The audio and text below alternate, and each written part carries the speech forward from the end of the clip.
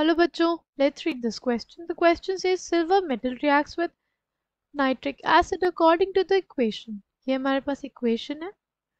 ठीक, हमसे बोला है the volume of 1.15 molar HNO3 required to react with 0.784 gram of silver is option A 4.74 ml, option B 6.32 ml, option C is 8.43 ml, option D 25.3 ml. Right? The key concept for this question is molarity. Molarity क्या होती है हमारे पास? Molarity is basically equals to number of moles of solute by volume of solution. Right, अगर हमें निकालना हो number of moles तो हम लोग क्या कर सकते हैं?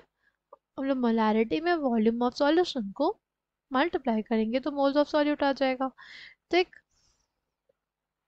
तो अगर हमें निकालना हो number of moles of HNO3, number of moles of HNO3 वो किसके बराबर हो जाएगा? Molarity of HNO3 which is 1.15 molar into volume. Volume उसका हम लोग मान लेते हैं कितना?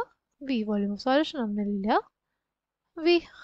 ठीक, अगर हम लोग बात करते हैं number of moles of silver की, number of moles of silver किसके बराबर हो जाएगा?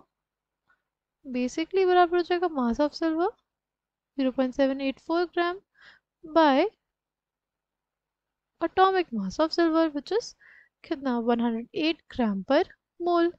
ठीक है, हमारे पास आ जाएगा कितना? 0.784 बाय 108 मोल्स. ठीक, अब अगर हम लोग क्वेश्चन देखें तो इसमें क्या दिया हुआ है? हमें दिया है 3 moles of Ag solid plus 4 moles of HNO3 gives us 3 moles of AgNO3 plus NO plus 2 moles of water. ठीक, अगर हम लोग रिएक्शन देखें तो हमारे पास 3 moles of Ag के लिए ज़रूरत पड़ रही है हमें कितने? 4 moles of HNO3 की. ठीक, अगर हमारे पास हो 1 mole of Ag, 1 mole of silver को कितनी ज़रूरत होगी? ज़रूरत होगी 4/3 moles of 4/3 moles of HNO3 की. राइट, नाउ अगर हम लोग बात करते हैं 0.784 by 108 moles of Ag की, तो उसके लिए कितने मोल्स ऑफ HNO3 की ज़रूरत पड़ेगी? उसके लिए ज़रूरत पड़ेगी 4/3 into 0.784 bye 108 moles of HNO3 की. ठीक, और यही जो number of moles of HNO3 है किसके बराबर हो जाएगा? हमारे molarity into volume of HNO3 के. तो आ जाएगा कितना? ये आ जाएगा 1.15 इंटू V. तो V की वैल्यू कितनी आ जाएगी? V की वैल्यू हमारे पास आ जाएगी 4/3 इंटू 0.784 बाय 108 इंटू 1/1.15.